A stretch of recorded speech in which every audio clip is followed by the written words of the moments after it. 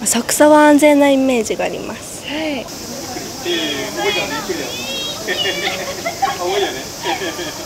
Hey guys and girls, this is CATHY. Today we have come to Asakusa to ask the people of Japan to give us some advice where the best spots in Asakusa are for you to visit when you come to Japan. So let's go and ask Japanese. 浅草のおすすめの場所とかレストランとか何でもいいんですけど、一つ教えてください。すごい美味しい茶のお店があるんだけど、どうしよう名前が思いつかないからやっぱり雷門その大きな丸いやつがあるところですね。いい写真が撮れますどうでしょう。なんか私雷門の通りを行ってちょっと左に曲がったところに美味しいメンチカツ屋さんがあって、そこがすごい美味しかったのでちょっと名前忘れちゃったんですけど、結構テレビとかでも取材受けてる有名なとこなのでおすすめです。じゃあメンチカツ屋さんを探しましょう。はい。浅草は安全なイメージがあります。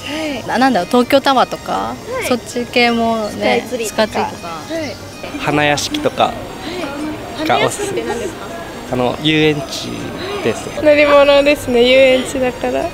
スカイツリーの方がずっと流れてくると結構、今の時期だと隅田公園なんか結構ね綺麗になってるしね、通りなんか結構見ながら散策しながら来てもいいし、あとこっちの方入ってきたらねロックの方なんかも賑やかになってますからね。なんかおすすめな場所とか食べ物とかありますか？私のところはこれ浅草焼きっていうね、中よもぎあんが入ってるんだけど、私は天秤棒でずっと担いで流してきてるのね。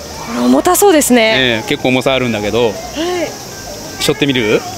やってみていいよ。背負ってみようか。取ってもらえば。これすごい重たそうなんですけど、これ何キロぐらいですか？箱は50キロぐらいだけど両方でね。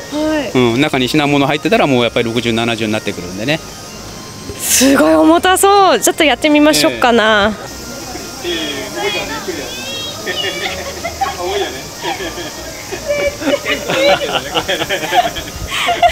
無理だわ。こんな感じにして。すごい。おお。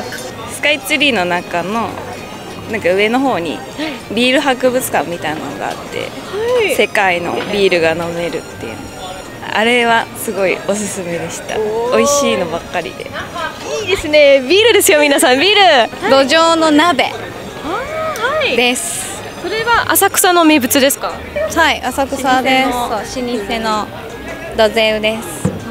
年配の方が結構食べられる感じです。何が入ってるんですか？土壌です。浅草の人力車、めっちゃ楽しいです。やったことありますか？引っ張ったことありますか？実は引っ張ってます。おお、すごい。は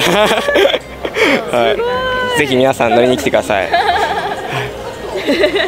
ゃあ自分で人力車を引っ張るときにはやっぱりすごい詳しくなければならないですか？そうですね。いろいろ知ってるところをやっぱお客様に教えてあげたりとかするって感じですね。あんまり来ないんですけど、この間人力車初めて乗って面白かったのでぜひ乗ってほしいです。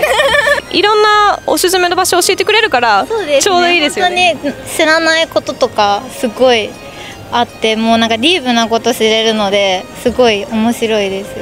いいですね。ありがとうございました。ありがとうございます。We actually asked this question to foreigners who came to Asakusa. This time I had the pleasure to ask Japanese people and got some very, very different responses, which was great. I hope you took notes. Some of the places they didn't know the names. But it's a situation where Google can help you. Also, if you come to Asakusa and you're not quite sure where to go, we made a little lesson about how to ask for the way. So that is a lesson you might want to check out before you go to Asakusa, so you can ask people, where is la da da da, or where is the green tea shop? So that will be in the top right of the screen. Keep watching if you have some extra time. Would be nice to see you on our little lesson tutorial. So thank you very much for watching. Catch you soon on Ask Japanese. Oh, and if you do our subtitles, you're awesome. Thank you very much. Thank you.